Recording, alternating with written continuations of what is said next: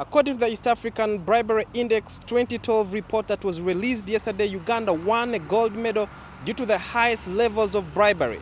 Police, the judiciary are some of the institutions that are alleged to be the most corrupt in Uganda. And these are institutions supposed to fight graft.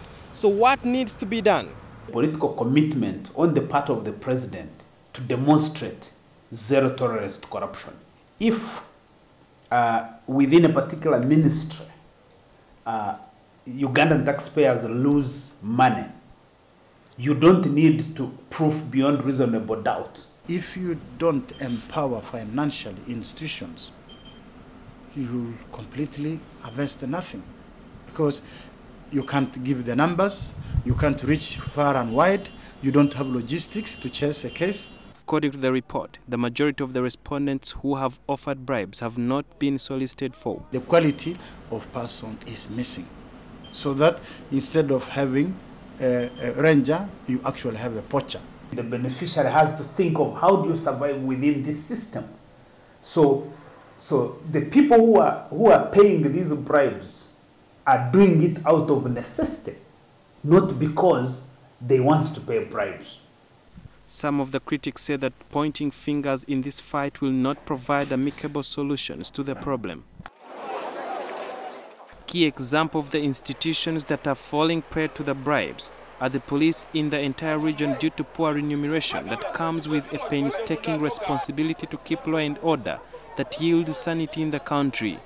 In the US, the traffic policeman will not take you a bribe, simply because he knows that if he is caught, he will lose his pension. But if you consider a Ugandan police officer, the rank and file, if he is caught taking a bribe of 5,000 shillings, what does he lose? Probably it's just sanctioned a bit, maybe, and then it ends there. We are aware of this, and we're moving every day towards really satisfying these people. However, the citizens' proactiveness is another way of fighting corruption, through which Uganda loses 500 billion shillings every year, according to the World Bank report. Citizens should be able to say, Your Excellency the President, that gentleman you are proposing as minister was one-time Minister for Foreign Affairs, and we lost the money in that ministry. If you appoint him, the next time you come to our district or to our village, we are not going to be available for you to address us. I want the citizenry of Uganda to take charge, to be responsible themselves. For example, to be able to denounce and shun anything related to corruption. According to the ethics minister, he hopes that Uganda will improve in the fight against graft, and only time will tell. Sudil Biarhanga, NTV.